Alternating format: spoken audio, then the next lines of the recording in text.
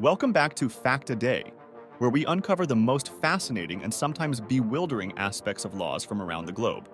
Today, we're delving into the Oklahoma Drug Tax Stamp Law, a legislation that might sound bizarre at first, but offers a unique perspective on how states attempt to regulate and tax the sale of controlled substances. Join us as we explore the origins, implementation, and outcomes of this peculiar law. Don't forget to hit the like button, share your thoughts in the comments below, and subscribe to our channel for more captivating content. The drug stamp law requires anyone in possession of illegal drugs to have purchased the stamps as a tax payment. The only revenue seen from the stamps is $250. That all spent presumably by collectors.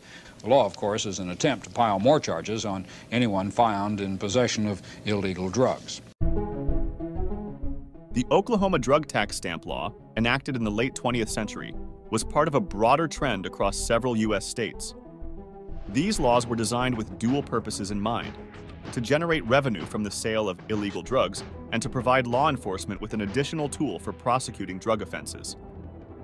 Under this law, dealers of illegal substances were required to purchase and affix state-issued tax stamps to their products, effectively acknowledging the state's taxation authority over these transactions. Even though the sale of the drugs remained illegal, the law stipulates that individuals in possession of certain quantities of controlled substances must have tax stamps affixed to their illegal drugs. These stamps can be purchased anonymously from the state's tax commission. The catch, however, is twofold.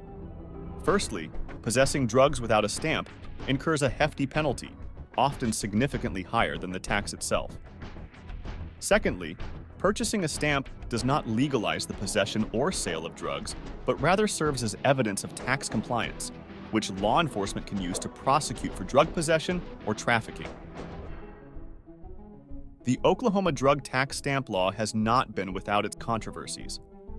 Critics argue that it essentially penalizes individuals twice for the same crime, violating the U.S. Constitution's protection against double jeopardy. Others see it as a paradoxical acknowledgement by the state of Oklahoma of ongoing illegal activities.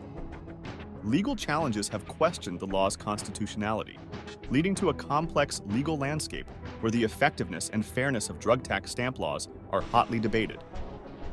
Despite these challenges, the law remains on the books, a testament to the ongoing struggle to find effective strategies for drug regulation and taxation. The effectiveness of the Oklahoma Drug Tax Stamp Law is difficult to measure. While it has generated revenue for the state and provided law enforcement with an additional prosecutorial tool, its impact on curbing drug trafficking is debatable. The law also raises ethical questions about the state benefiting financially from the sale of illegal substances.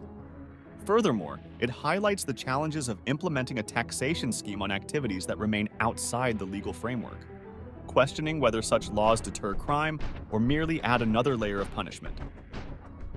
The Oklahoma Drug Tax Stamp Law serves as a fascinating case study in the complex interplay between legal regulation, taxation, and drug policy.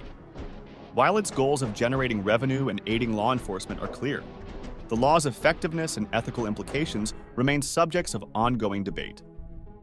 As we continue to explore innovative approaches to drug regulation, the lessons learned from Oklahoma's experiment with drug tax stamps offer valuable insights into the challenges of governing illicit activities. Thank you for joining us on this deep dive into one of the most intriguing laws in the United States. Remember to like, comment with your views, and subscribe to Fact a Day for more enlightening episodes on the unique intersections of law and society.